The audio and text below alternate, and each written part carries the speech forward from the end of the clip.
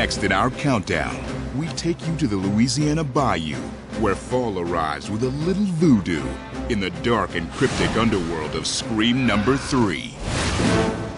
Within the gated confines of Necropolis 13 in Baton Rouge, fire dancers and their voodoo queen conjure up a spell sinister enough to wake the dead.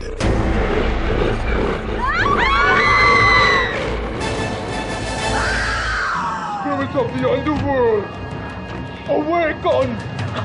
Dude, there's a guy coming out of the ground. He came out of a grave. Zombies coming out of the ground?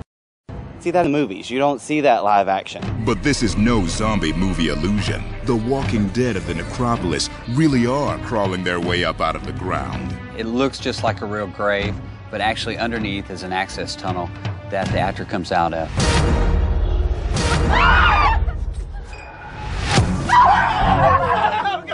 With the dead now awakened, the only way out is for visitors to warily wind their way through a macabre maze of tombstones and crypts.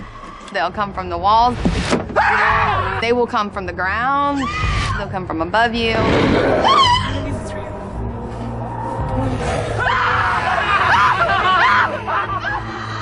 I guess you get to know your friends better when they're scared, you know, and they're stepping on you, and you know when they're going to throw you under the bus.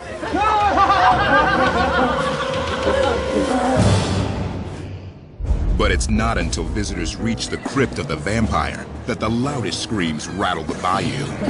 Oh my. When visitors come face to face with the flying vampire. You definitely don't expect that one.